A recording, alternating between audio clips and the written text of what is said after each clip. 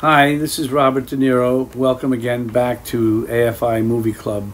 Today's film is Dr. Strangelove, or How I Stopped Worrying and Learned to Love the Bomb. That's actually the title. And believe it or not, it's a comedy. In fact, AFI named it one of the greatest comedies of all time. Of course I like to speak to you. Of course I like to say hello. He'll see everything.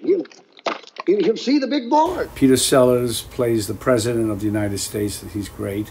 And two other roles. He plays two other roles. And one of the great lines in the film, said by Peter Sellers, is when Peter Bull and George C. Scott are fighting. Peter Bull is the Russian ambassador. George C. Scott is the chairman of the Joint Chiefs of Staff.